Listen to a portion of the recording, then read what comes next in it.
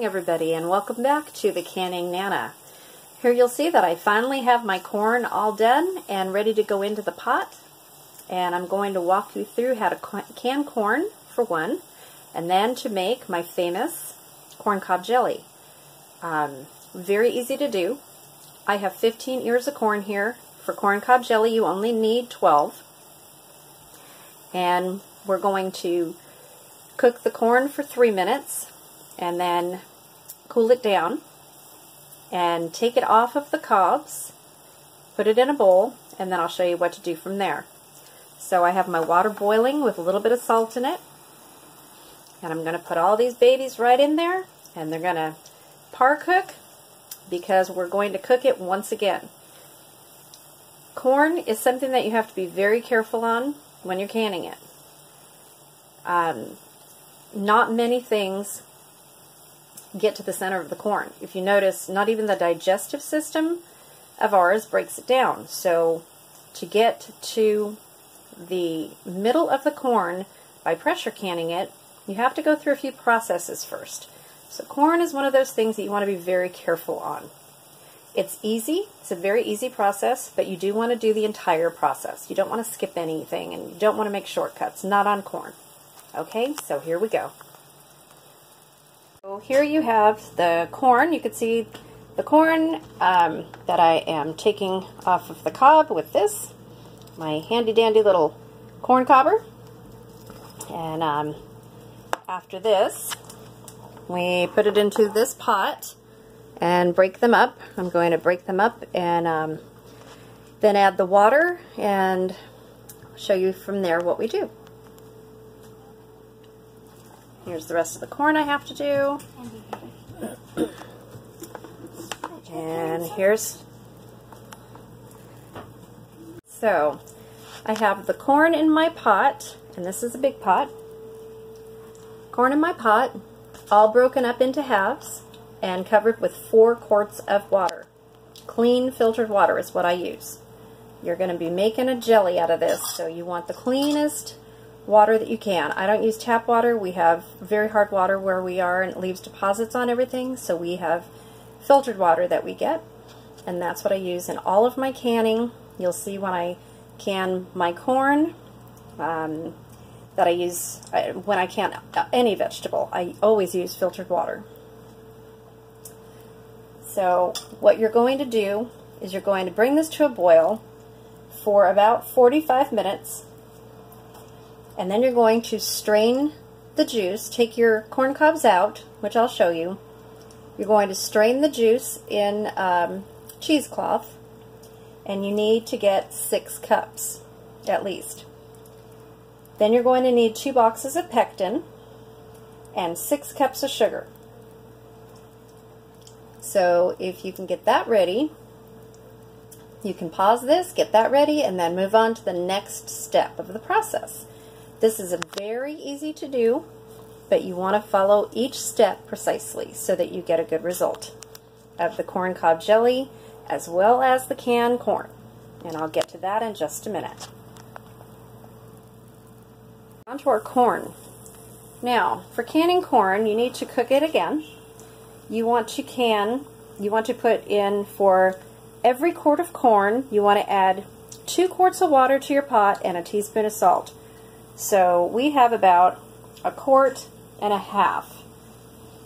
So we're going to put 4 quarts of water and 2 teaspoons of salt in our pot, and we're going to boil that for 5 minutes. Okay, here is the pot of your corn juice after all of it's done.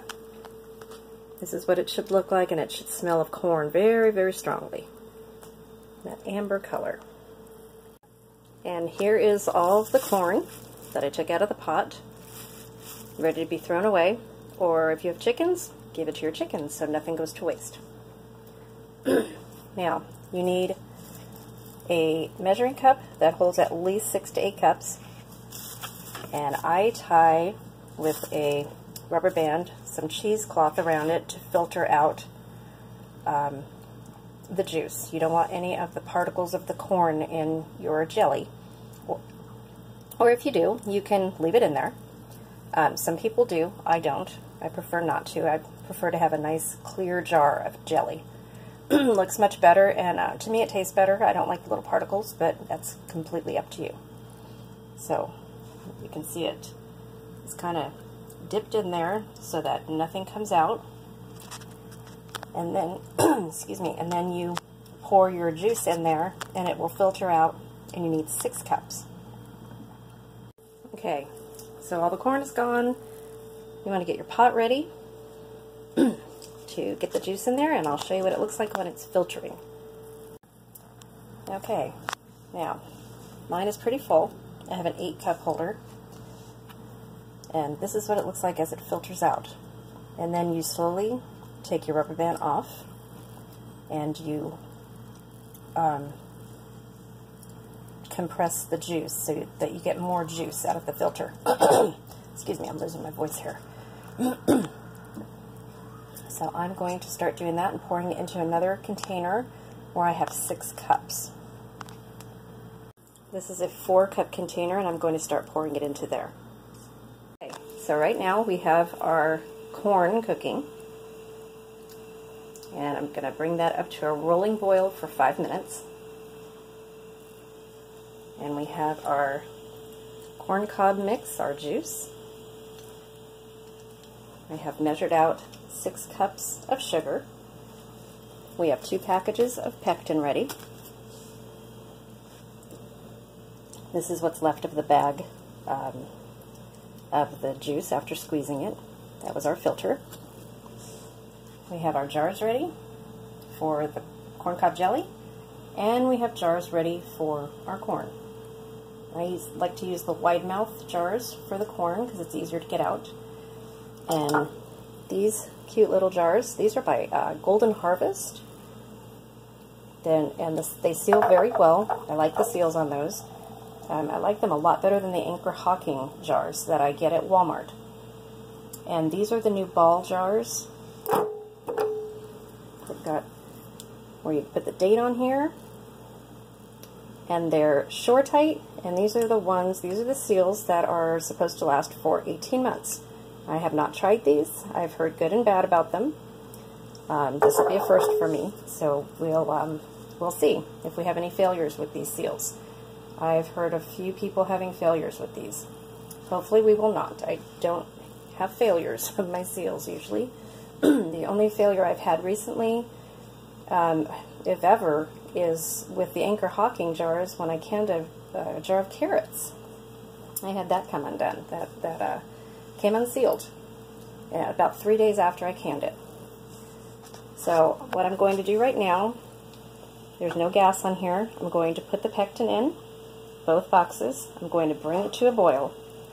After it comes to a boil, I'm going to add the sugar slowly and bring that to a boil.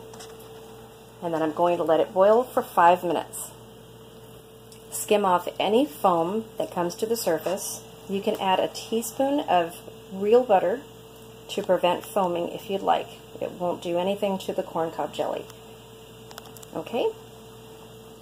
And I will get you back here when it is at a full rolling boil after we add the sugar and show you what it looks like.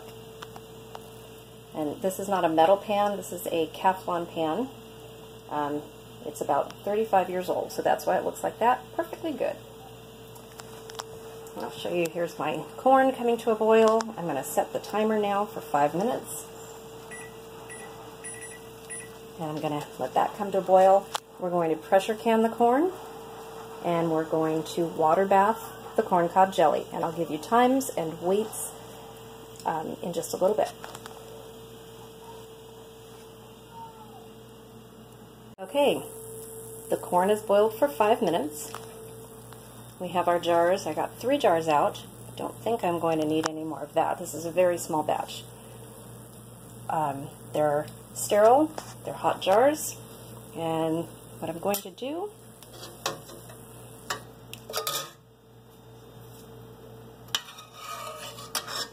I'm going to put this into the jars.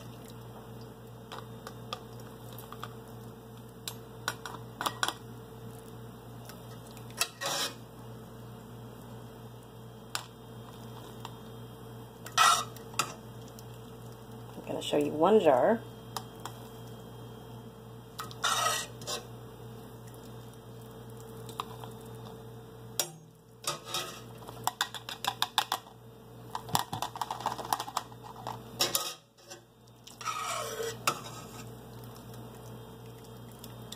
Usually I do 100 ears of corn at a time, so I do a lot more than this, but in order to do this video, I'm doing just 12 ears of corn is what I did for the corn cob jelly.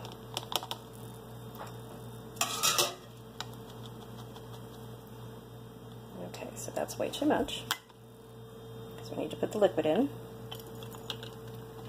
Oops.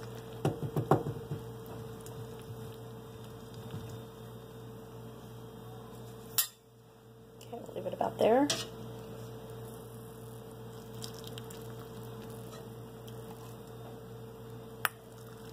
Sorry about the filming. I know my arm's in the way. Okay, so you want to get it to 1 inch of headspace, right there. And then you want to debubble it. So we're going to take our debubbler. I definitely need a new one. We're going to get all the bubbles out. I might create a little bit more space in there, so you have some more space to put some corn. Actually, that's pretty much how I like it. It's 1 inch. Yep, that's pretty much perfect. It's 1 inch of headspace. So I'm going to do 3 jars like this. I'm going to put the lids on, and then we have our pressure canner with the heat up, and this will be coming. This will be getting hot. I put hot water in there to begin with. And we're going to put the hot jars in there with the corn, and let's see how many jars I get. Going to do now, we have exactly 3 jars of corn, which is what I figured, 3 pints. So I'm going to take a cloth dipped in vinegar, and I'm going to wipe the rims to get any corn debris off or finger oils. These are new jars, but you would normally check for any cracked or chipped jars at this point. No matter what you can, you always want to use your vinegar on a cloth or napkin to wipe your jars. So I'm going to put the seals on them now and put them into the canner, and they're going to process for 55 minutes at 10 pounds of pressure from my altitude. I'm at sea level. Now, I only have these 3 jars of corn to can, which is a shame because I've got a double-decker canner, and I really don't like to load and have just a half a load or even a 3 pints to do. Today I'm going to do that. Normally I would put something else that processes for the same time in there. So if you're canning anything else, you want to check your times. Maybe a meat in a pints. Chicken would go with these. You can process the chicken along with these. You always want to go with a full canner if you can, just to save time, because it is going to take an hour, and it's kind of a waste of time to just do it with the 3 jars, but that's all I have today, so that's what I'll be doing. But always can with a full canner if you can. Okay, so here we are, and I have begun to put the sugar in, and I'm stirring as I go. You just add a little bit of sugar at a time and keep stirring it. I also have my corn going right here. It's just about to start steaming. I've let it vent for 10 minutes before putting the weight on, and the timer is set for 55 minutes for the corn, and I'll have another one set for 10 minutes for the corn cob jelly. And this is in a water bath canner. Add some more sugar. Now stir this as soon as you get it in there. I'm doing this way because I only have 2 hands and I have no photographer that can do this for me at the moment. Working on that though. You just want to stir it down. Put a little bit at a time, maybe half a cup at a time, and stir it in. Make sure it's all dissolved, and then put your next half cup in. Now you'll see it getting more honey-like in appearance, and that's what you want. After you get all of your sugar in, you let it boil for 5 minutes, a hard boil, and then you will be filling your jars, which I have here, and putting them in the water bath canner, which is going to be filled with hot water. As I'm filling the jars, my water bath canner will be heating up. So you want hot water and hot jars to put into the water bath canner. There goes my timer. Okay, I'll add some more sugar.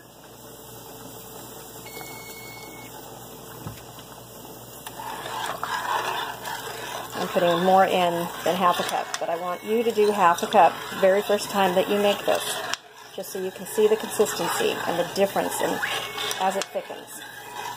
Because it will thicken after it boils, and you want it to be a jelly-like consistency.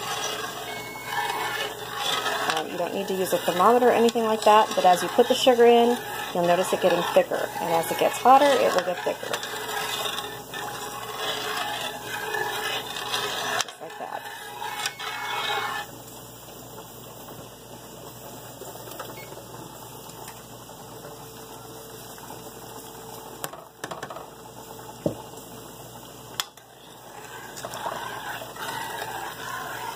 And here is my canner. Almost ready to start venting with our corn in it. Okay, I'm going to come back to this when I fill the jars. Just want you to see that browner color coming. It gets darker and clearer as you go.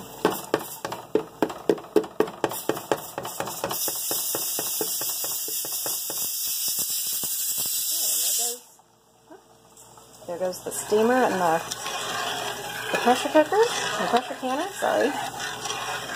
Yes, I'm doing this both at the same time. It's not as hard as it looks, it's just harder to videotape it while you're making it. There, it's that darker color. Every time you put the sugar in, you get a darker color. Okay, I'm going to finish this up and put it in the jars, and I'll be back. I just want to show you real quick what it looks like when it comes to a rolling boil. It does get a little bit cloudy and you do get some foam. You just want to skim the foam off when you turn off the gas. It'll get thick. And then once you skim off the foam, you're ready to put it into your jars. Hey everyone, there we have 9 jars of corn cob jelly. 3 cans of corn. Now I've got hard water, very hard water, so when I take my jars out, it gets this little film, so I've got to wipe all the jars down in vinegar as soon as they cool off. You can kind of see it. The corn looks fine. So how easy was that? We made corn cob jelly and canned corn at the same time, and this is 12 ears of corn. Right there. Not very much corn, and you get a lot out of it. Hope you enjoy this video. I know a lot of you have been waiting on this one. Enjoy, and if you try the corn cob jelly, please let me know if you like it or not. It tastes a lot like honey. It's very sweet, and the longer you leave it sit on your shelf, the better it tastes, the more like honey it tastes. So we have some that is 2 to 4 years old that we use. And it also gets darker after sitting on the shelf, but the taste is more concentrated and tastes more like honey. It's good right now. You can use it right now. It's shelf stable because we water bath canned it, and when you open it, put it in your fridge. It stays a very long time. It stays months in your fridge, just like any jelly.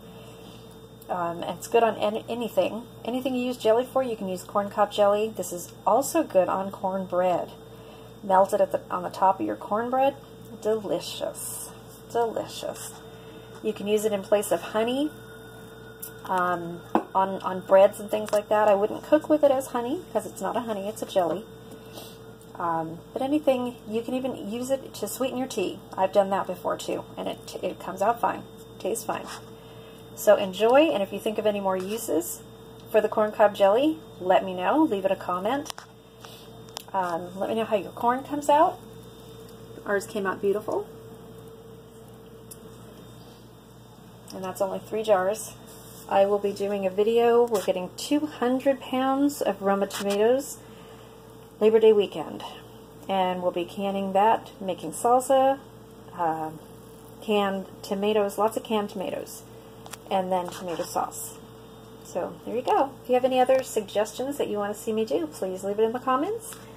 And you can also email me at thecanningnana@gmail.com.